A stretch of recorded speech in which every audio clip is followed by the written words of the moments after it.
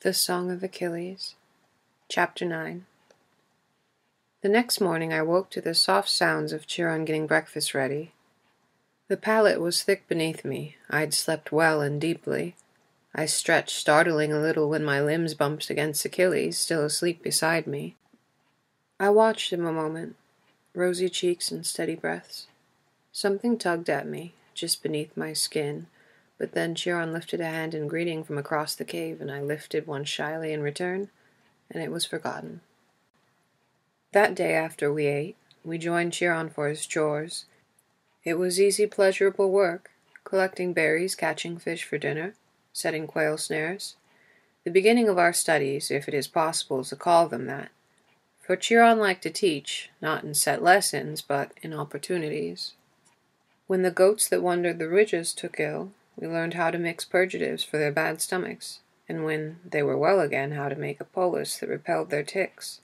When I fell down a ravine, fracturing my arm and tearing open my knee, we learned how to set splints, clean wounds, and what herbs to give against infection. On a hunting trip, after we had accidentally flushed a corncrake from its nest, he taught us how to move silently and how to read the scuffles of tracks. And when we had found the animal, the best way to aim a bow or sling so that death was quick. If we were thirsty and had no water skin, he would teach us about the plants whose roots carried beads of moisture. When a mountain ash fell, we learned carpentry, splitting off the bark, sanding and shaping the wood that was left. I made an axe handle, and Achilles the shaft of a spear. Chiron said that soon we would learn to forge the blades for such things. Every morning and every evening, we helped with meals, churning the thick goat's milk for yogurt and cheese, gutting fish. It was work we had never been allowed to do before, as princes, and we fell upon it eagerly. Following Chiron's instructions, we watched in amazement as butter formed before our eyes, at the way pheasant eggs sizzled and solidified on fire-warmed rocks. After a month over breakfast, Chiron asked us what else we wished to learn. "Those." I pointed to the instruments on the wall. "For surgery," he had said. He took them down for us one by one. "Careful, the blade is very sharp. It is for when there is rot in the flesh that must be cut. Press the skin around the wound, and you will hear a crackle." Then he had us trace the bones in our own bodies, running a hand over the ridging vertebrae of each other's backs. He pointed with his fingers, teaching the places beneath the skin where the organs lodged. "A wound in any of them will eventually be fatal, but death is quickest here." His finger tapped the slight concavity of Achilles' temple. A chill went through me to see it touched, that place where Achilles' life was so slenderly protected. I was glad when we spoke of other things. At night we lay on the soft grass in front of the cave, and Chiron showed us the constellations, telling their stories, Andromeda cowering before the sea monster's jaws, and Perseus poised to rescue her. The immortal horse Pegasus, aloft on wings borne from the severed neck of Medusa. He told us too of Heracles, his labors, and the madness that took him. In its grip he had not recognized his wife and children, and had killed them for enemies. Achilles asked, "How could he not recognize his wife?" "That is the nature of madness," Chiron said. His voice sounded deeper than usual. He had known this man, I remembered. He had known the wife. "But why did the madness come?" "The gods wished to punish him," Chiron answered. Achilles shook his head impatiently. "But this was a greater punishment for her. It was not fair of them." "There is no law that gods must be fair, Achilles," Chiron said. "And perhaps it is the greater grief, after all, to be left on earth when another is gone. Do you think?" "Perhaps," Achilles admitted. I listened and did not speak. Achilles' eyes were bright in the firelight, his face drawn sharply by the flickering shadows. I would know it in darker disguise, I told myself. I would know it, even in madness. "Come," said Chiron. "Have I told you the legend of Aesculapius and how he came to know the secrets of healing?" He had, but we wanted to hear it again. The story of how the hero, son of Apollo, had spared a snake's life. The snake had licked his ears clean in gratitude so that he might hear her whisper the secrets of herbs to him. But you were really the one that taught him healing, Achilles said. I was. You do not mind the snake gets all the credit? Chiron's teeth showed through his dark beard, a smile. No, Achilles, I do not mind. Later Achilles would play the lyre as Chiron and I listened. My mother's lyre. He had brought it with him. I wish I had known, I said the first day when he had showed it to me. I almost did not come because I did not want to leave it. He smiled.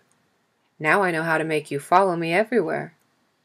The sun sank below Pelion's ridges, and we were happy. Time passed quickly on Mount Pelion, days slipping by in idle.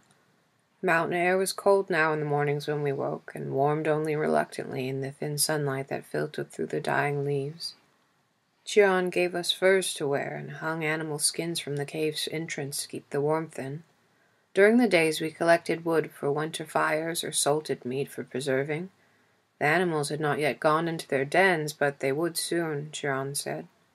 In the mornings we marveled at the frost-etched leaves. We knew of snow from bards and stories. We had never seen it. One morning I woke to find Chiron gone. This was not unusual. He often rose before we did, to milk the goats or pick fruits for breakfast. I left the cave so that Achilles might sleep, and sat to wait for Chiron in the clearing. The ashes of last night's fire were white and cold. I stirred them idly with a stick, listening to the woods around me. A quail muttered in the underbrush, and a mourning dove called. I heard the rustle of ground cover, from the wind or an animal's careless weight. In a moment I would get more wood and rekindle the fire.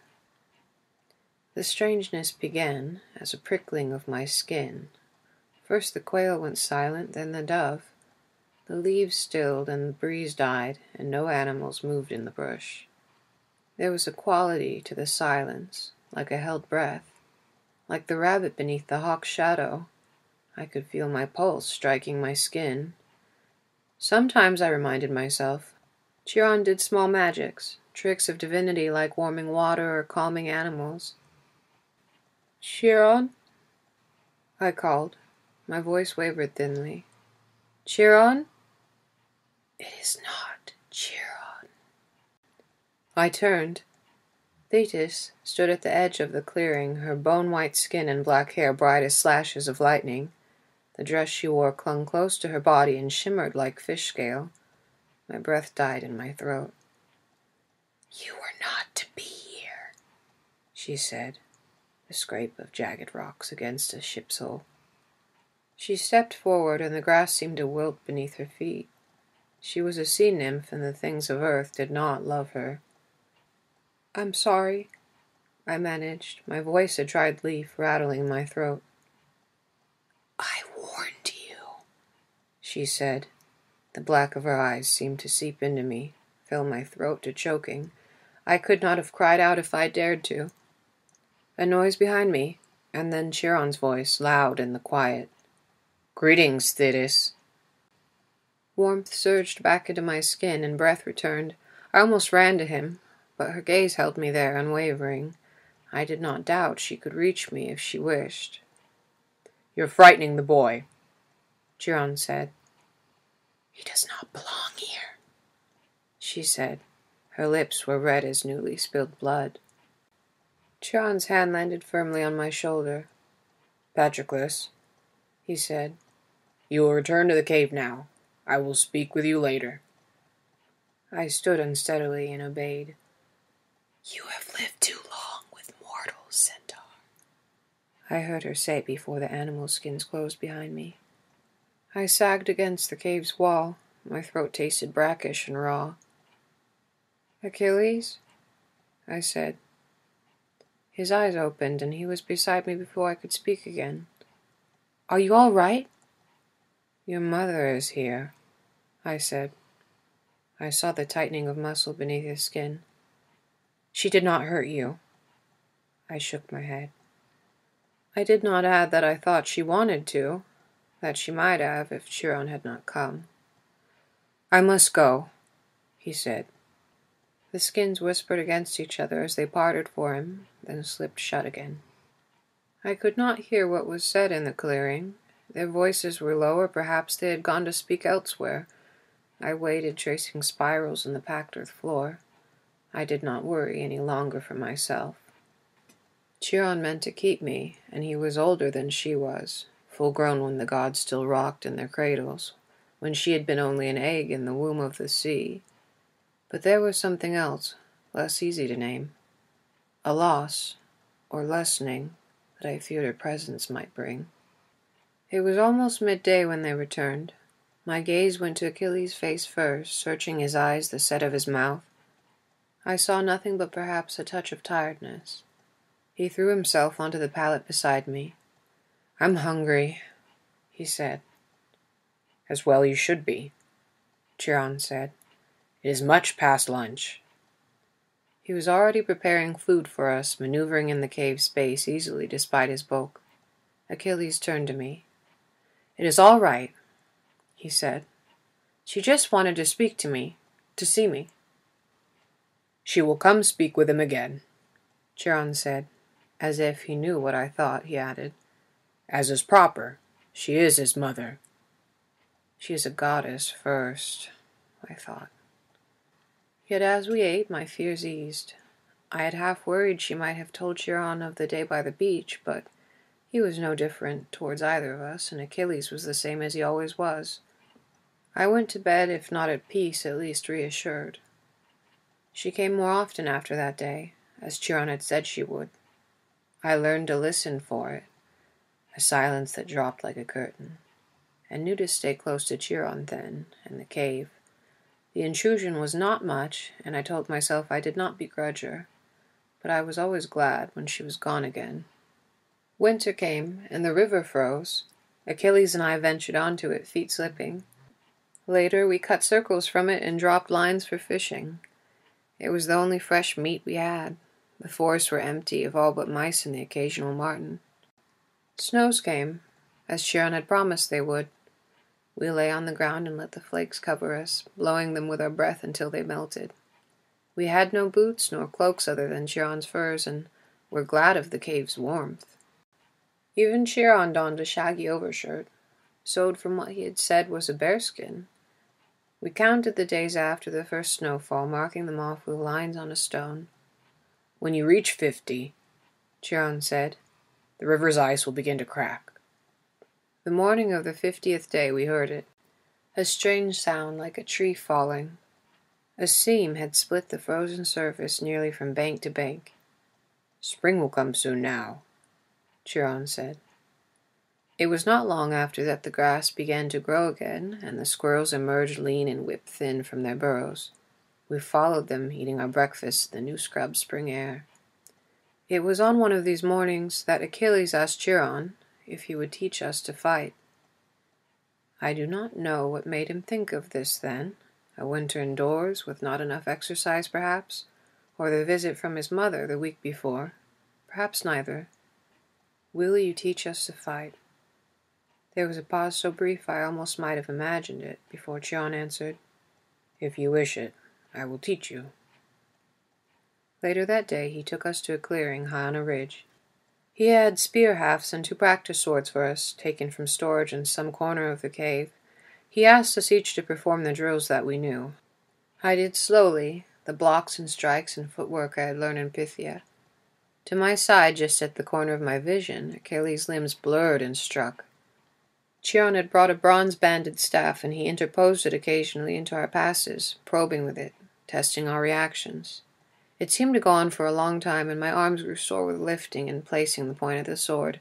At last Chiron called a stop. We drank deep from our water skins and lay back on the grass. My chest was heaving. Achilles was steady. Chiron was silent, standing in front of us. "Well, what do you think?" Achilles was eager, and I remember that Chiron was only the 4th person to have ever seen him fight. I did not know what I expected the centaur to say, but it was not what followed. "There's nothing I can teach you. You know all that Heracles knew and more. You are the greatest warrior of your generation, and all the generations before." A flush stained Achilles' cheeks. I could not tell if it was embarrassment or pleasure or both. "Men will hear of your skill, and they will wish for you to fight their wars." He paused. What will you answer?" "I do not know," Achilles said. "That is an answer for now. It will not be good enough later," Chiron said. There was a silence then, and I felt the tightness in the air around us. Achilles' face, for the first time since we had come, looked pinched and solemn. "What about me?" I asked. Chiron's dark eyes moved to rest on mine. "You will never gain fame from your fighting. Is this surprising to you?" His tone was matter-of-fact, and somehow that eased the sting of it. "No," I said truthfully. "Yet it is not beyond you to be a competent soldier. Do you wish to learn this?" I thought of the boy's dulled eyes, how quickly his blood had soaked the ground. I thought of Achilles, the greatest warrior of his generation. I thought of Thetis, who would take him from me if she could. "No," I said. And that was the end of our lessons in soldiery. Spring passed into summer, and the woods grew warm and abundant, lush with game and fruit. Achilles turned 14, and messengers brought gifts for him from Peleus. It was strange to see them here, in their uniforms and palace colors. I watched their eyes flickering over me, over Achilles, over Chiron most of all. Gossip was dear in the palace, and these men would be received like kings when they returned. I was glad to see them shoulder their empty trunks and be gone. The gifts were welcome. New lyre strings and fresh tunics, spun from the finest wool. There was a new bow as well, and arrows tipped with iron. We fingered their metal, the keen-edged points that would bring down our dinners in days to come. Some things were less useful. Cloaks thick with inlaid gold that would give the owner's presence away at 50 paces, and a jewel-studded belt, too heavy to wear for anything practical. There was a horse coat as well, thickly embroidered, meant to adorn the mount of a prince. "I hope that is not for me," Chiron said, lifting an eyebrow. We tore it up for compresses and bandages and scrub cloths. The rough material was perfect for pulling up crusted dirt and food. That afternoon, we lay on the grass in front of the cave. "It has been almost a year since we came," Achilles said. The breeze was cool against our skin. "It does not feel so long," I answered. I was half sleepy, my eyes lost in the tilting blue of the afternoon sky. "Do you miss the palace?" I thought of his father's gifts, the servants and their gazes, the whispering gossip they would bring back to the palace. "No," I said. "I don't either," he said. "I thought I might, but I don't." The days turned, and the months, and 2 years passed. Chapter 10. It was spring, and we were 15. The winter ice had lasted longer than usual, and we were glad to be outside once more beneath the sun. Our tunics were discarded, and our skin prickled in the light breeze. I had not been so naked all winter. It had been too cold to take off our furs and cloaks beyond quick washes in the hollowed-out rock that served as our bath. Achilles was stretching, rolling limbs that were stiff from too long indoors. We had spent the morning swimming and chasing game through the forest. My muscles felt wearily content, glad to be used again. I watched him. Other than the unsteady surface of the river, there were no mirrors on Mount Pelion, so I could only measure myself by the changes in Achilles. His limbs were still slender, but I could see the muscles in them now, rising and falling beneath his skin as he moved. His face, too, was firmer, and his shoulders broader than they had been. "You look older," I said. He stopped and turned to me. "I do?" "Yes," I nodded. "Do I?" "Come over here," he said. I stood, walked to him. He regarded me a moment. "Yes," he said. "How?" I wanted to know. "A lot?" "Your face is different," he said. "Where?" He touched my jaw with his right hand and drew his fingertips along it. "Here. Your face is wider than it once was." I reached up with my own hand to see if I could feel this difference, but it was all the same to me, bone and skin. He took my hand and brought it down to my collarbone. "You are whiter here also," he said. "And this." His finger touched gently the soft bulb that emerged from my throat. I swallowed and felt his fingertip right against the motion. "Where else?" I asked. He pointed to the trail of fine dark hair that ran down my chest and over my stomach. He paused and my face grew warm. "That's enough," I said more abruptly than I meant to. I sat again on the grass and he resumed his stretches. I watched the breeze stir his hair. I watched the sun fall on his golden skin. I leaned back and I let it fall on me as well. After some time, he stopped and came to sit beside me. We watched the grass and the trees and the nubs of new buds just growing. His voice was remote, almost careless. "You would not be displeased, I think, with how you look?" My face grew warm again, but we spoke no more of it. We were almost 16. Soon Peleus's messengers would come with gifts. Soon the berries would ripen, the fruits would blush and fall into our hands. 16 was our last year of childhood, the year before our fathers named us men, and we would begin to wear not just tunics but capes and chittons as well. A marriage would be arranged for Achilles, and I might take a wife if I wished to. I thought again of the serving girls with their dull eyes. I remembered the snatches of conversation I had overheard from the boys, the talk of breasts and hips and coupling. "She's like cream, she's that soft. Once her thighs are around you, you'll forget your own name."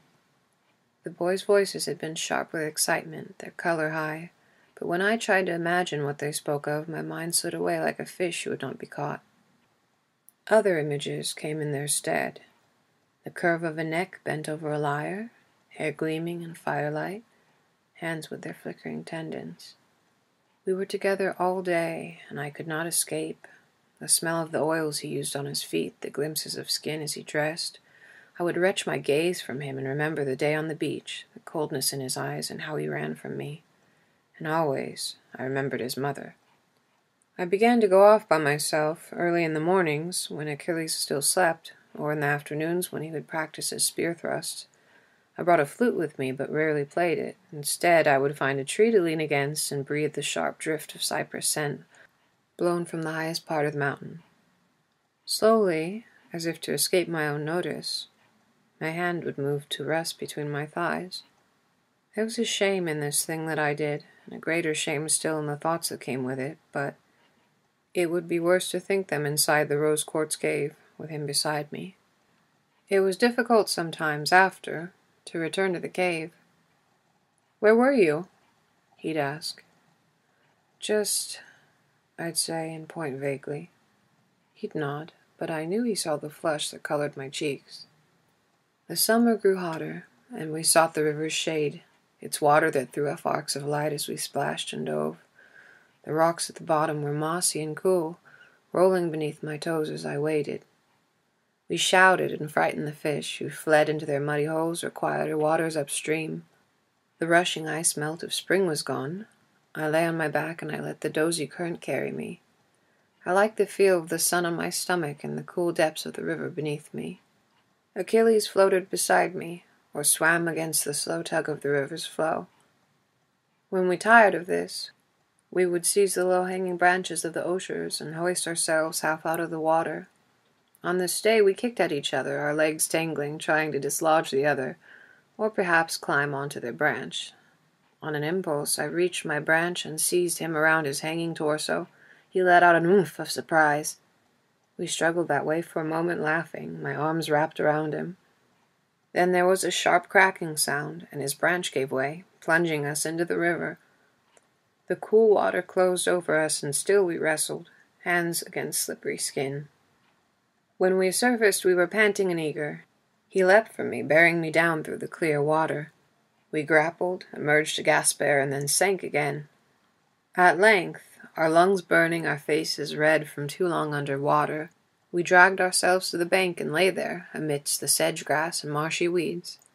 Our feet sank into the cool mud of the water's edge.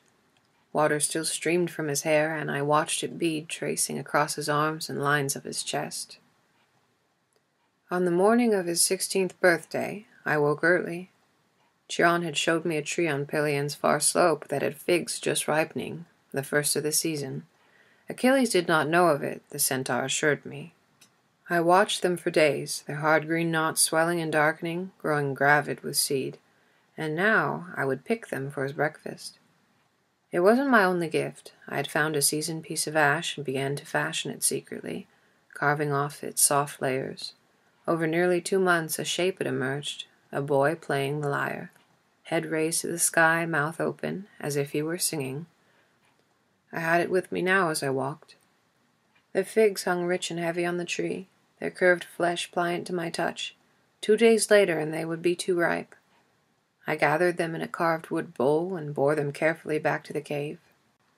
Achilles was sitting in the clearing with Chiron, a new box from Peleus resting unopened at his feet. I saw the quick widening of his eyes as he took in the figs. He was on his feet, eagerly reaching into the bowl before I could even set it down beside him. We ate until we were stuffed, our fingers and chins sticky with sweetness. The box from Peleus held more tunics and lyre strings, and this time, for his 16th birthday, a cloak dyed with the expensive purple from the murex shell. It was the cape of a prince, of a future king, and I saw that it pleased him. It would look good on him, I knew, the purple seeming richer beside the gold of his hair. Chiron too gave presents, a staff for hiking and a new belt knife, and last I passed him the statue. He examined it, his fingertips moving over the small marks my knife had left behind. "It's you," I said, grinning foolishly. He looked up, and there was bright pleasure in his eyes. "I know," he said. One evening, not long after, we stayed late beside the fire's embers. Achilles had been gone for much of the afternoon. Thetis had come and kept him longer even than usual. Now he was playing my mother's lyre. The music was quiet and bright as the stars over our heads. Next to me, I heard Chiron yawn, settle more deeply onto his folded legs. A moment later, the lyre ceased and Achilles' voice came loud in the darkness. "Are you weary, Chiron?" "I am." "Then we will leave you to your rest." He was not usually so quick to go, nor to speak for me, but I was tired myself and did not object. He rose and bade Chiron good night, turning for the cave. I stretched, soaked up a few more moments of firelight, and followed. Inside the cave, Achilles was already in bed, his face damp from a wash at the spring. I washed too, the water cool across my forehead. He said, "You didn't ask me about my mother's visit yet." I said, "How is she?" "She is well." This was the answer he always gave. It was why I sometimes did not ask him. "Good." I lifted a handful of water to rinse the soap off my face. We made it from the oil of olives, and it still smelled faintly of them, rich and buttery. Achilles spoke again. "She says she cannot see us here." I had not been expecting him to say more. "She cannot see us here, on Pelion." There was something in his voice, a strain. I turned to him. "What do you mean?" His eyes studied the ceiling.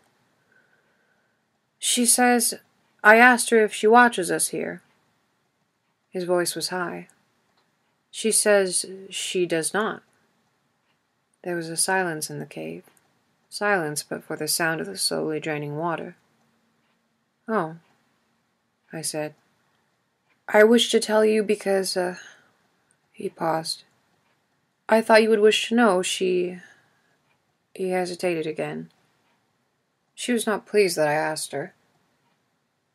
"She was not pleased," I repeated. I felt dizzy, my mind turning and turning through his words. "She cannot see us." I realized that I was standing half frozen by the water basin, the towel still raised to my chin. I forced myself to put down the cloth, to move to the bed.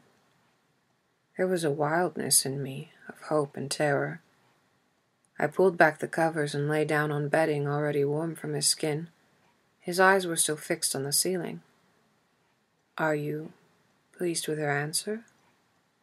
I said finally. "Yes," he said. We lay there a moment in that strained and living silence. Usually at night we would tell each other jokes or stories.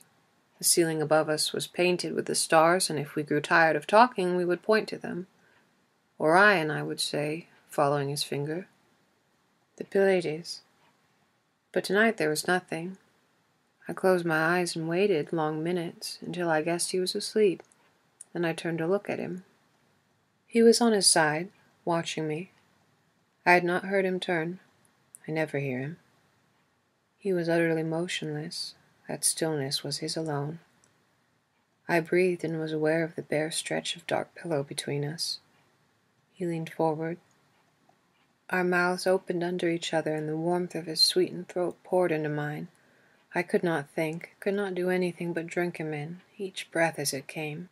The soft movement of his lips, it was a miracle. I was trembling, afraid to put him to flight. I did not know what to do, what he would like. I kissed his neck, the span of his chest, and tasted the salt. He seemed to swell beneath my touch, to ripen. He smelled like almonds and earth. He pressed against me, crushing my lips to wine. He went still as I took him in my hand, soft as the delicate velvet of petals. I knew Achilles' golden skin and the curve of his neck, the crooks of his elbows. I knew how pleasure looked on him. Our bodies cupped each other like hands. The blankets had twisted around me. He shucked them from us both. The air over my skin was a shock, and I shivered. He was outlined against the painted stars. Polaris sat on his shoulder. His hand slipped over the quickened rise and fall of my belly's breathing. He stroked me gently, as though smoothing finest cloth, and my hips lifted to his touch. I pulled him to me, and trembled and trembled. He was trembling too. He sounded as though he had been running far and fast. I said his name, I think. It blew through me. I was hollow as a reed hung up for the wind to sound. There was no time that passed but our breaths. I found his hair between my fingers. There was a gathering inside me, a beat of blood against the movement of his hand. His face was pressed against me, but I tried to clutch him closer still. "Do not stop," I said. He did not stop. The feeling gathered and gathered till a hoarse cry leapt from my throat, and the sharp flowing drove me, arching against him. It was not enough. My hand reached, found the place of his pleasure. His eyes closed. There was a rhythm he liked. I could feel it, the catch of his breath, the yearning. My fingers were ceaseless, following each quickening gasp. His eyelids were the color of the dawn sky, and he smelled like earth after rain. His mouth opened in an inarticulate cry, and we were pressed so close that I felt the spurt of his warmth against me. He shuddered, and we lay still. Slowly, like duskfall, I became aware of my sweat, the dampness of the colors, and the wetness that slid between our bellies. We separated, peeling away from each other, our faces puffy and half bruised from kisses. The cave smelled hot and sweet, like fruit beneath the sun. Our eyes met, and we did not speak. Fear rose in me, sudden and sharp. This was the moment of truest peril, and I tensed, fearing his regret. He said, "I did not think," and stopped. There was nothing in the world I wanted more than to hear what he had not said. "What?" I asked him. "If it is bad, let it be over quickly." "I did not think that we would ever—" He was hesitating over every word, and I could not blame him. "I did not think so either," I said. "Are you sorry?" The words were quickly out of him, a single breath. "I am not," I said. "I am not either."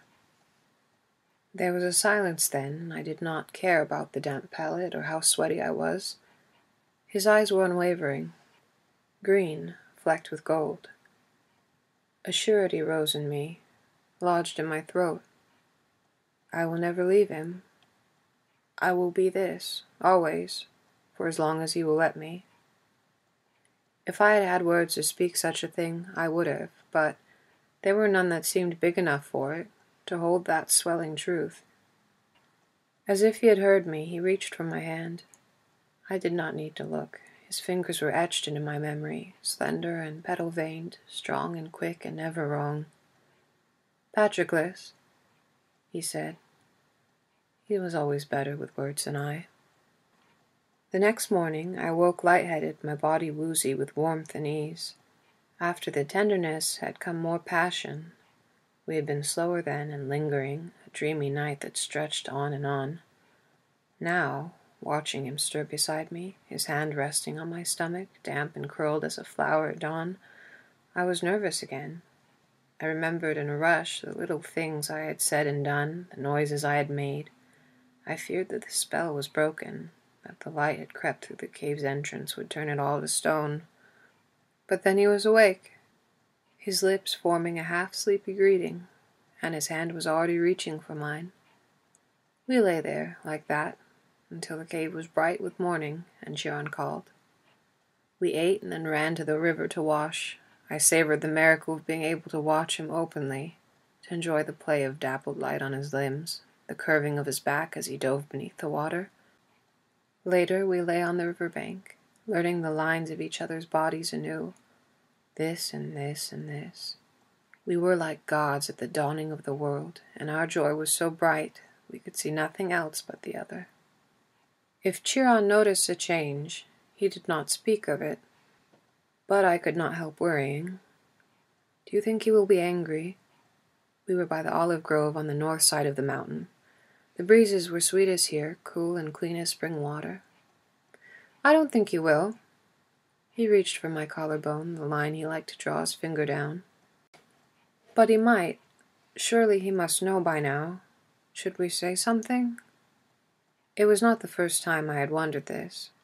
We had discussed it often, eager with conspiracy. If you like. That is what he had said before. You don't think he will be angry? He paused now, considering. I loved this about him. No matter how many times I had asked, he answered me as if it were the first time. I don't know. His eyes met mine. Does it matter? I would not stop. His voice was warm with desire. I felt an answering flush across my skin. But he could tell your father. He might be angry. I said it almost desperately. Soon my skin would grow too warm and I would no longer be able to think. So what if he is? The first time he had said something like this, I had been shocked. That his father might be angry and Achilles would still do as he wished. It was something I did not understand, could barely imagine. It was like a drug to hear him say it. I never tired of it. What about your mother? This was the trinity of my fears. Chiron, Peleus, and Thetis. He shrugged. What could she do? Kidnap me? She could kill me, I thought. But I did not say this. The breeze was too sweet and the sun too warm for a thought like that to be spoken. He studied me a moment. Do you care if they are angry? Yes.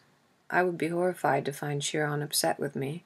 Disapproval had always burrowed deep in me. I could not shake it off as Achilles did, but I would not let it separate us if it came to that. No, I told him. Good, he said. I reached down to stroke the wisps of hair at his temple. He closed his eyes. I watched his face, tipped up to meet the sun. There was a delicacy to his features that sometimes made him look younger than he was. His lips were flushed and full. His eyes opened. Name one hero who was happy. I considered. Heracles went mad and killed his family. Theseus lost his bride and father. Jason's children and new wife were murdered by his old. Bellerophon killed the Chimera but was crippled by the fall from Pegasus's back. You can't. He was sitting up now, leaning forward. I can't. I know. They never let you be famous and happy. He lifted an eyebrow. I'll tell you a secret. Tell me. I loved it when he was like this. I'm going to be the first. He took my palm and held it to his. Swear it. Why me? Because you're the reason. Swear it. I swear it. I said, lost in the high color of his cheeks, the flame in his eyes. I swear it, he echoed. We sat like that a moment, hands touching. He grinned.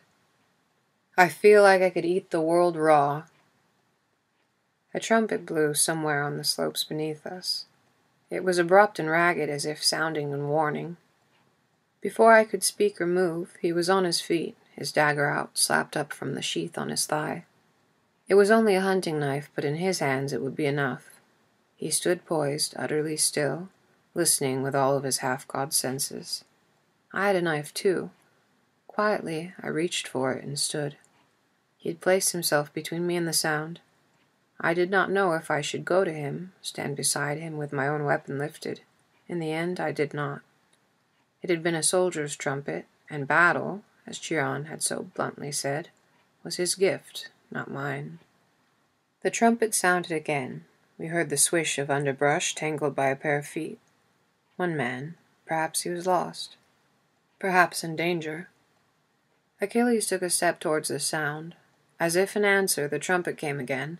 Then a voice bawled up the mountain, "Prince Achilles!" We froze. "Achilles! I'm here for Prince Achilles!" Birds burst from the trees, fleeing the clamor. "From your father," I whispered. Only a royal herald would have known where to call for us. Achilles nodded, but seemed strangely reluctant to answer. I imagined how hard his pulse would be beating. He had been prepared to kill a moment ago.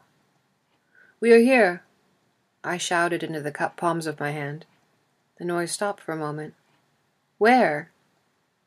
"Can you follow my voice?" He could, though poorly. It was some time before he stepped forward into the clearing. His face was scratched, and he had sweated through his palace tunic. He knelt with ill grace, resentfully. Achilles had lowered the knife, though I saw how tightly he still held it. "Yes?" His voice was cool. "Your father summons you. There is urgent business at home." I felt myself go still, as still as Achilles had been a moment before. If I stayed still enough, perhaps we would not have to go. "What sort of business?" Achilles asked. The man had recovered himself somewhat. He remembered he was speaking to a prince. "My lord, your pardon. I do not know all of it. Messengers came to Peleus from Mycenae with news. Your father plans to speak tonight to the people and wishes you to be there. I have horses for you below." There was a moment of silence. Almost, I thought Achilles would decline. But at last he said, "Patroclus and I will need to pack our things." On the way back to the cave in Chiron, Achilles and I speculated about the news. Mycenae was far to our south, and its king was Agamemnon, who liked to call himself a lord of men. He was said to have the greatest army of all of our kingdoms. "Whatever it is, we'll only be gone for a night or two," Achilles told me. I nodded, grateful to hear him say it. Just a few days. Chiron was waiting for us. "I heard the shouts," the centaur said. Achilles and I, knowing him well, recognized the disapproval in his voice. He did not like the peace of the mountain disturbed. "My father has summoned me home," Achilles said. "Just for tonight. I expect I'll be back soon." "I see," Chiron said. He seemed larger than usual, standing there, hooves dull against the bright green grass, his chestnut-colored flanks lit by the sun. I wondered if he'd be lonely without us. I'd never seen him with another centaur. We asked him about them once. His face had grown stiff. "Barbarians," he'd said. We gathered our things. I had almost nothing to bring with me, some tunics, a flute. Achilles had only a few possessions more, his clothes and some spearheads he had made, and the statue I had carved for him. We placed them in leather bags and went to say our farewells to Chiron. Achilles, always bolder, embraced the centaur, his arms encircling the place where the horse flank gave way to flesh. The messenger, waiting behind me, shifted. "Achilles," Chiron said, "you remember when I asked you what you would do when men wanted you to fight?" "Yes," said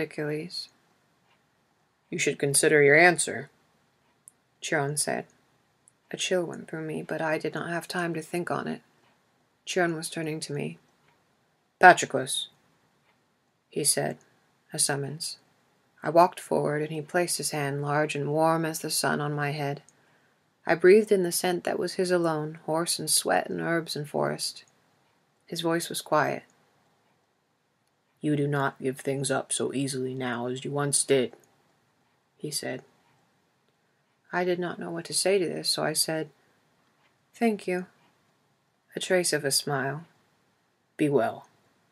Then his hand was gone, leaving my head chilled in his absence. We will be back soon, Achilles said again. Chiron's eyes were dark in the slanting afternoon light. I will look for you, he said. We shouldered our bags and left the cave's clearing. The sun was already past the meridian, and the messenger was impatient. We moved quickly down the hill and climbed on the horses that waited for us. A saddle felt strange after so many years on foot, and the horses unnerved me. I half expected them to speak, but of course they could not. I twisted in my seat to look back at Pelion. I hoped that I might be able to see the rose quartz cave, or maybe Chiron himself. But we were too far. I turned to face the road and allowed myself to be led to Phthia.